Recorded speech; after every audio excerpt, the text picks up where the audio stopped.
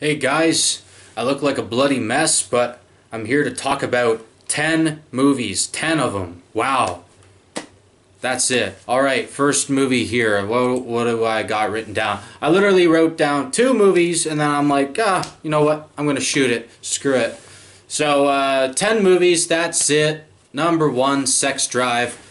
Shocked by how much this movie delivered with rapid-fire dialogue and likable, witty characters. This movie definitely won't win the PC Movie of the Year awards, but it is uncensored hilarity to the highest order. The unrated, uncensored version is utterly ridiculous and all the more hilarious for it. What was most shocking about the film was that despite the plethora of nudity throughout, Audrey, you distracted me with your beautiful meow here.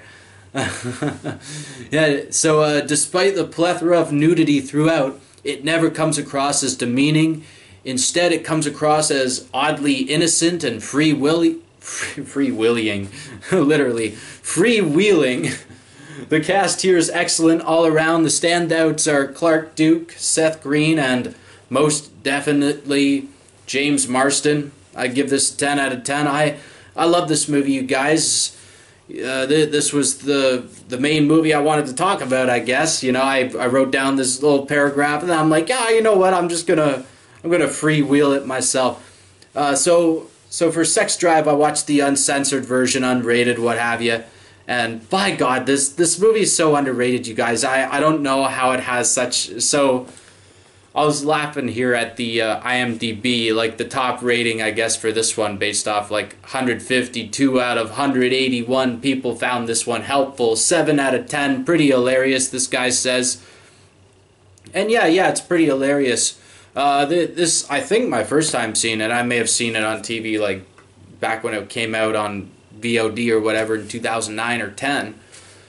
But I didn't remember specific things about it. I remembered Superbad more, and obviously this came around the same time as Superbad. A year was passed and then this came out. So yeah, and I agree with this review down here. I mean, it's 10 out of 10, of course. This one got 135 out of 189 found this helpful, and yeah, I'd give this a 10 out of 10 as well, you guys. I think this movie's pretty awesome. Pretty freaking awesome, you know? And I think the reason why I wanted to write something out like that was because, you know, I don't like spoiling movies. I feel like you can easily spoil a movie for somebody that hasn't seen it. So that's why I like doing these 10 movies type thing, you know, quickly talk about them, go on to the next one. And speaking of that, number 2, the last movie I wrote on here, and then we're freewheeling it from here on. It's number 2, Kingpin, great comedy. Woody Harrelson, Bill Murray, and good old Randy Quaid are terrific here. An oddball plot and a surprising twist near the end reveals the script is clever enough to sustain the talent involved both in front of and behind the camera. 8 out of 10 for Kingpin. I really like this movie.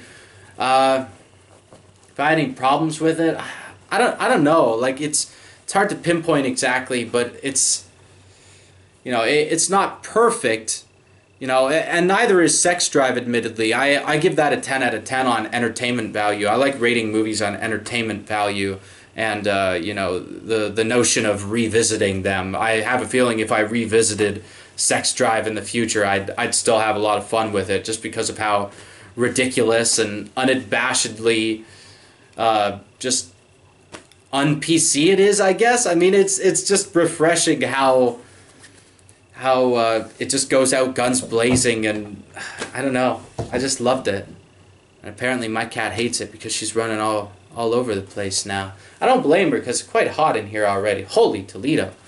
So number 3, let me move this closer, Get us a bit more intimate here. Let me write down one movie, Robin Hood, Prince of Thieves. So, Robin Hood, Prince of Thieves. Robin Hood, Men in Tights. Number 5. The Odd 6.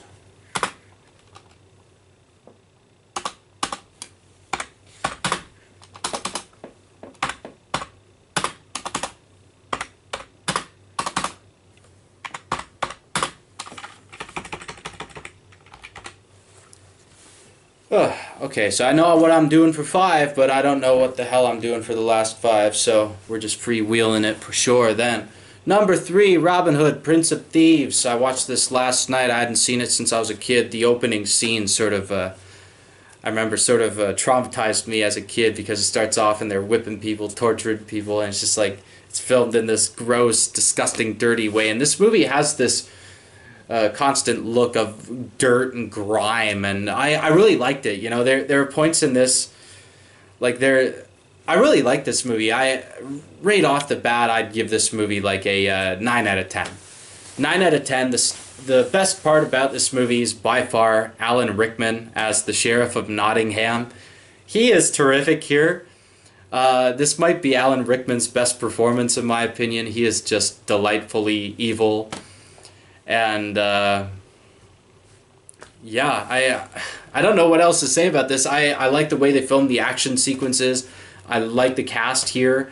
Obviously, Kevin Costner's accent isn't to be admired or what have you, but I find him charming as Robin Hood. I don't know. I liked him as this character, and yeah.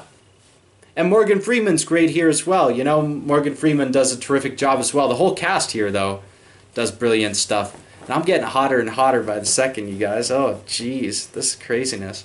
All right, number 4, Robin Hood, Men in Tights. Gosh, what can I say about this one, eh? Ooh, boy, what can I say about this one? This one was a big disappointment. I'd give 9 out of 10 to Prince of Thieves. I'd give Men in Tights like a 5 out of 10, man. This was a disappointment for me. I heard so many people praising this movie to high heavens, you know, oh, this is a great comedy, blah, blah, blah. It's not up there at all with Spaceballs, in my opinion. It's nowhere near, obviously, Young Frankenstein or the producers. These are films previously directed and I assume written as well by Mel Brooks. Men in Tights, though, is so damn lazy and so unfunny. Like, 5 out of 10, man. It's the most mediocre movie you could imagine.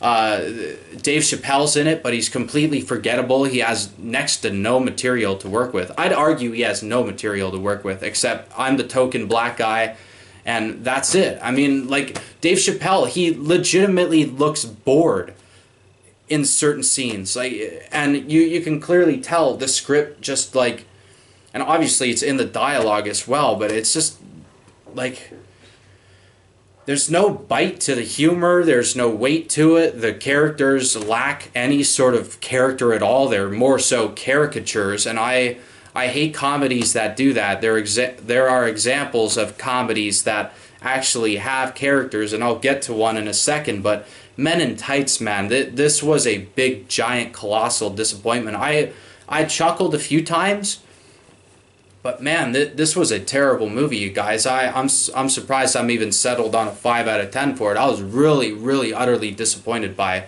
Robin Hood, Men in Tights. Cary Elwes, he's fine, but he did better in Princess Bride. If you want a better movie with him as this sort of swashbuckling character, obviously you'd watch Princess Bride over this rubbish. I mean, this movie is rubbish. It feels lazy. A lot of the humor is very dated and very reliant on the fact that you, as an audience member, have seen Robin Hood, Prince of Thieves. And, you know, it's very much like the worst of the scary movies, where they're so reliant on you knowing these pop culture references that it just becomes exhausting. It's like, I don't care. I just want good comedy. And it seems like every build up to a joke is just null and void. Like, they have this joke in here where you know, Robin Hood's talking and he's like, lend me your ears, and they all throw their ears at Robin Hood. And I thought that was going to lead to a joke, because at one point they're all sitting in unison on horseback. I thought one of them was going to talk, and then the rest would go, huh, huh, huh. and then it'd be revealed that, you know, they're still missing the ears that they threw at Robin Hood. I thought they were going to do something clever like that, but no, nothing happens of it. They just throw their ears, and that, bam, that's the end of the joke. You know, and Mel Brooks finally comes in. He's directing this, of course. He comes in around an hour into this movie, and yeah, like, God, this movie's just such a disappointment. And also Richard Lewis, who's more so a standout on Curb Your Enthusiasm. He's okay here as, I guess, Prince John or King John or whatever.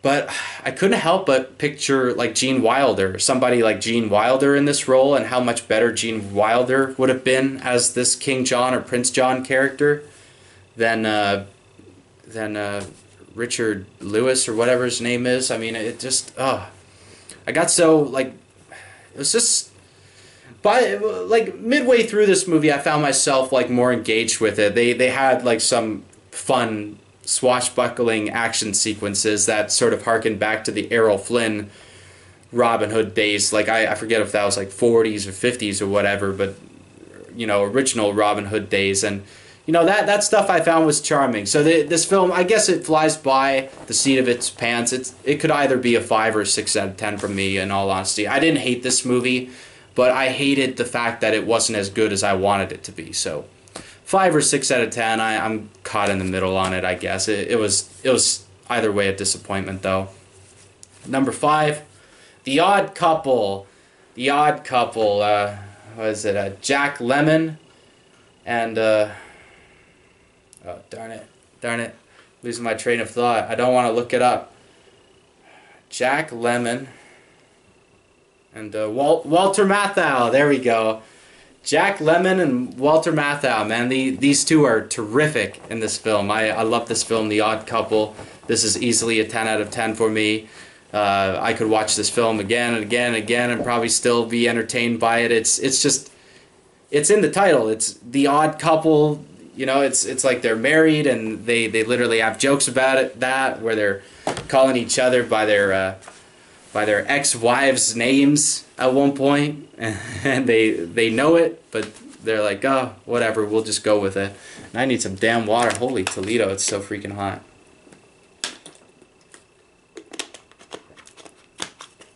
Jeez.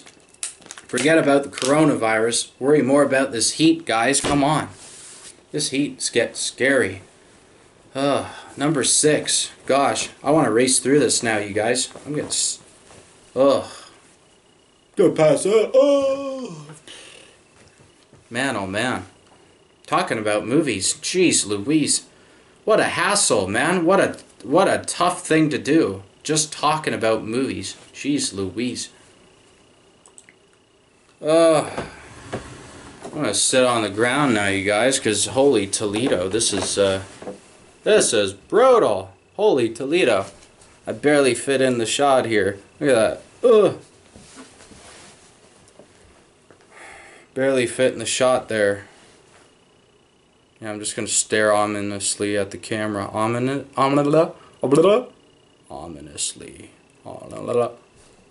Anonymous calls out to you.